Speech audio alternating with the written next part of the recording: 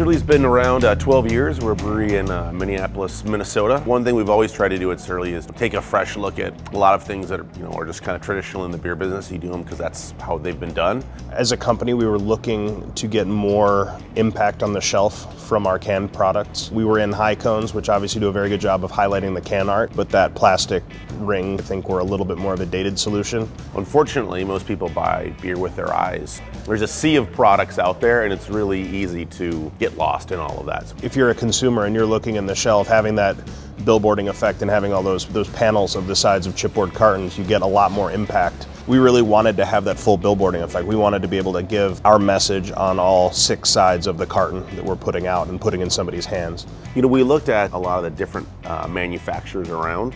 As we talked to everyone, it seemed that Thiele really was invested in working with us to try and figure out what we needed, how we could make those improvements, and the customer service aspect of it was a big part of it too. Thiele Technologies, or Berry-Way-Miller Integrated Systems, is a company that is an end-of-line designer and manufacturer of end-of-line packaging machinery. This machine is the Thiele FlexiPacker II. It's actually a truncated version of our FlexiPacker machine. This was designed specifically for the craft brew industry to handle anywhere from a 4-pack to a 12-pack, either 16-ounce can all the way up to the 12-pack, 12-ounce cans.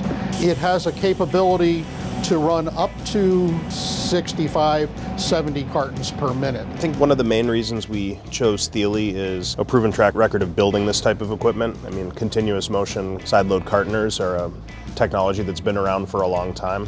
I mean, it's completely changed the way we present our beer to the customer. We went from people just seeing the bare cans, which, I mean, we're proud of our can artwork. We think it's really nice. We think that we like the way it looks, but now when they're buying our package, they're seeing a more cohesive, more complete finished look for the product. So from my perspective, I think what we're putting out there looks a lot better, a lot more professionally done on the shelf than it ever did before. They were great from the get-go and really competitive and provided exactly what they said they were going to do. So it's been a great win for us.